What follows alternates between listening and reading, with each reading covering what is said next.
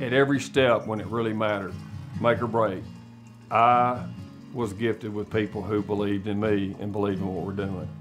Man, dollars can't measure that. What a gift. 35 years later, here we are. A lot of people believe in each other.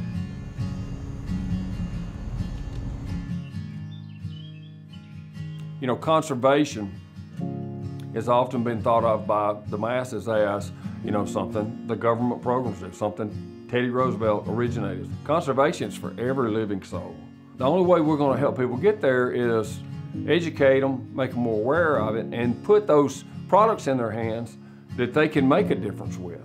So today, it could be the most important thing that we do is bringing that awareness to everybody. It becomes actually more fun and more fulfilling than actually even the hunting.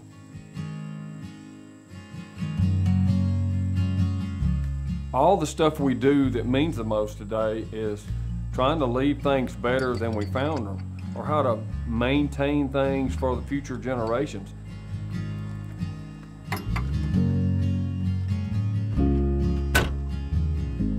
Yeah, I'm pretty famous for being rough on things.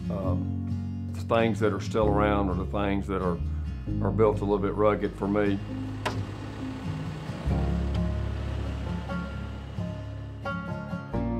I feel like there's a bigger future together with Stanley in that, there's a commonality that kind of spanned a century plus of, that hard-working product, because I think it still goes back to things in life that we trust.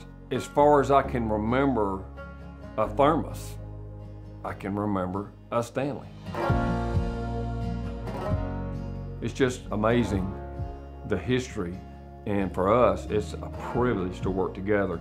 And what I hope for is for many, many years to come, collectively bring products and inspiration to those outdoor consumers and hardworking people in the country. Very humbled.